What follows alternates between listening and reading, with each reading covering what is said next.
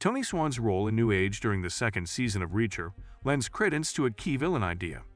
In Burial, the fifth episode of Season 2 of Reacher, Jack Reacher and the remaining members of the 110th Special Investigators resume their search for the people who murdered their former colleagues. With the confirmation of George Sanchez and Manuel Orozco's deaths following Calvin Franz's murder, all eyes are focused on learning the truth regarding Swan's New Age affiliations. Whether he genuinely betrayed the special investigators is one aspect of that. Jack doesn't waver in his faith in Swan, even when the rest of the team is beginning to believe that he has turned evil. Jack, Carla Dixon, David O'Donnell, and Francis Neagley divided up to expedite their investigation in Burial, the fifth episode of Reacher Season 2. Neagley and Dixon travel to Denver to visit New Age's second plant, where their weapons are manufactured, while Jack and O'Donnell follow up with Joe Reacher's contact at Homeland Security. Surprisingly, the former learns some important information, but the latter encounters some enemies and gains additional information that implicates Swan even more. How trustworthy is that information is the question. The most recent cargo of missiles has just been sent out when Neagley and Dixon arrive at New Age's factory, prompting them to pursue the missiles through Denver's freezing streets. More evidence of Swan's villainy is revealed to them when they face up against AM's thugs and discover that Swan signed off on the delivery. Given this and the fact that they have discovered his affiliation with the New Age, it appears that Swan is involved in Shane Langston's weapons smuggling operation. But in terms of storytelling, it seems like too much of a given to be the major plot twist of Reacher Season 2. Further flashbacks from their time as the 110th Special Investigators are shown in Reacher Season 2, Episode 5, as Jack struggles to accept the thought that one of his own men was responsible for the horrific deaths of his other men.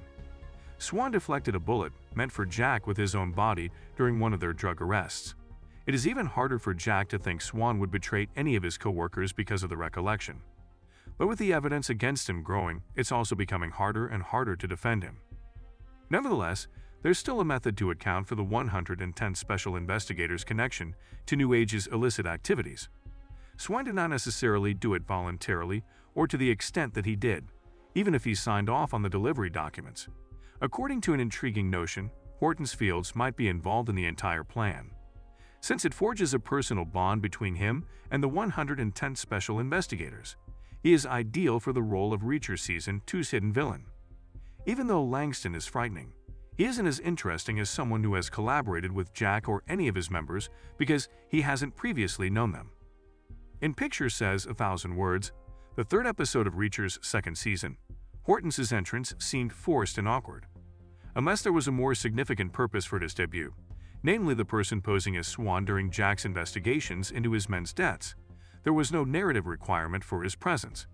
It's established that Langston and his associates are all former law enforcement officers, therefore connecting a military police officer like Fields to their scheme. Strangely, Swan is still nowhere to be found in Season 2 of Reacher. If he is indeed the antagonist of the story, there is no need to keep him hidden, given the overwhelming amount of evidence that points against him. Am and Langston have been heavily featured in the Amazon Prime Video series. In fact, they even make a phone call together. Had Swan been involved in their operations, his relationships with the other evil men should have been made clear in Reacher Season 2. The narrative can then shift from identifying the villains to detailing Jack and his group's strategy for eliminating them. The fact that Swan is still kept a secret in Reacher Season 2 shows that Swan's affiliation with New Age goes beyond simply being Langston's friend. It would be foolish to write him off as a villain, despite his lack of physical characteristics, especially in light of Jack's belief that every member of the 110th Special Investigations Unit is reliable. By now, Reacher Season 2 has made a point of stressing how strong the team was and that it's safer to believe that Swan, like Franz, Orozco, and Sanchez, stuck with the team through thick and thin.